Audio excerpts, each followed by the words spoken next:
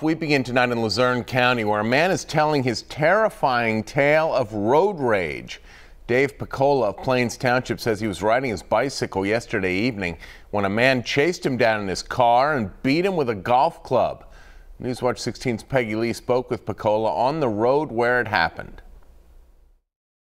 I was probably going about 20 miles an hour, and he just jetted out in front of me. Dave Piccola points to this part of North Main Street in Pittston, where he had the most frightening experience of road rage he's ever seen. Piccola was riding his bicycle when a car, who Pittston police say was driven by Brian D'Amico of Duryea, pulled onto the road and T-boned him. The men had a heated exchange and Piccola left on his bike. That's when Piccola says D'Amico began following him. He's beeping his horn behind me, and then he goes around me into oncoming traffic and swerves into me. Starts swerving into me, and he's yelling he's going to kill me. Piccola says he stopped at this gas station to be around people in case D'Amico was armed. At the gas station, Piccola says D'Amico took out a golf club and hit him several times on the back and on his helmet, causing the club to snap.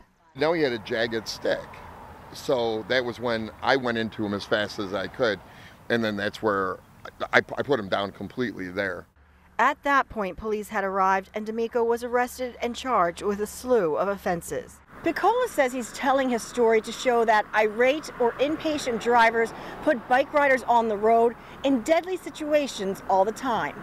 Rich Adams owns Around Town Bicycles in Wilkes-Barre. He says it's state law for drivers to give bike riders 4 feet of space. I'd say just slow down and give us a wide berth, and we can coexist. That we raise the awareness of what the cyclists are putting up with, what the cyclists encounter every day out on the roads. Brian D'Amico remains locked up in Luzerne County. Peggy Lee, Newswatch 16, Luzerne County.